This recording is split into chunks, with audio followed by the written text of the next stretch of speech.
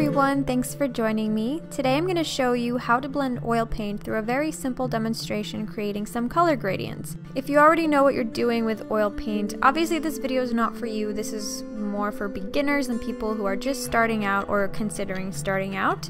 For all the basics of oil painting, please refer to my Basics of Oil Painting video where I explain all of that.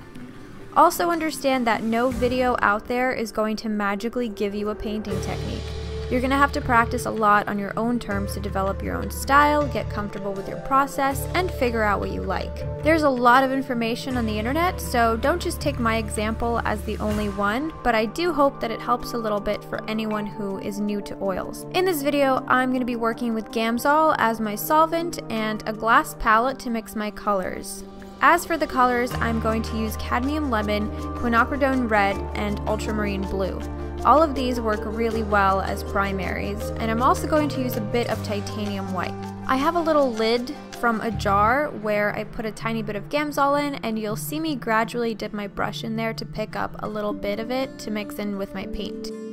So I started out by mixing Ultramarine Blue with a little bit of Titanium White, then I painted a blue horizontal strip in the canvas. You can grab a new brush or clean off the one you're using for the next color.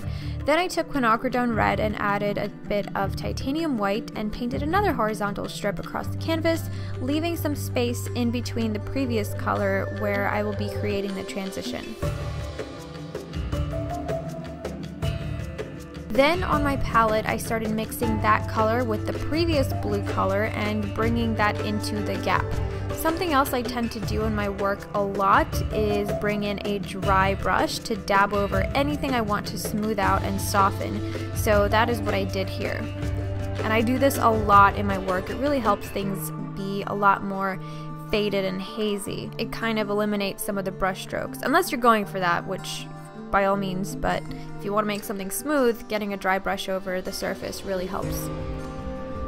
Next, it was time for the yellow, which I also brought in a tiny bit of Titanium White and then painted another horizontal strip and gradually mixing in a little bit of red to help create that transition.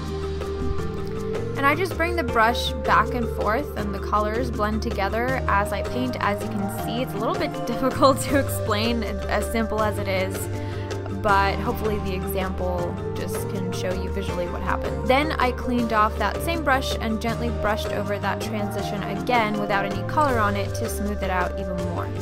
I brought in more yellow towards the bottom and just kept building up that gradient.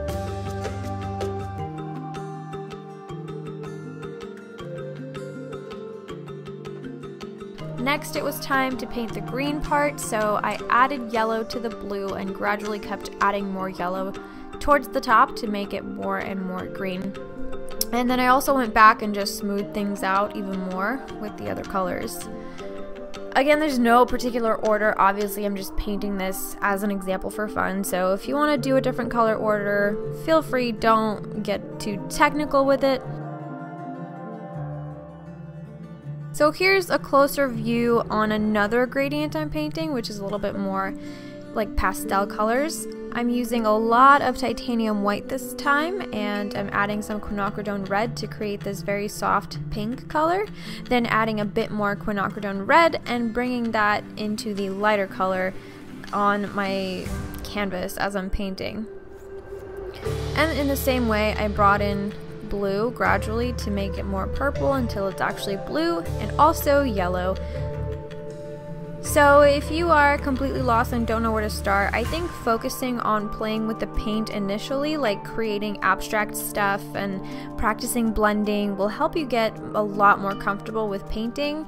Don't just jump into trying to do something really complex. Just kind of play with the paint first and get comfortable. I think if you're a little bit intimidated by it, it's a great way to get a feel for the medium and how the paint works.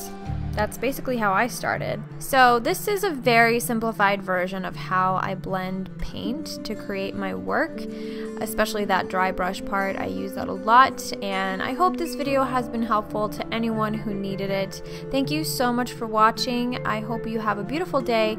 Please let me know what other kinds of oil painting tutorials you would like to see, and I will see you in my next video. Bye!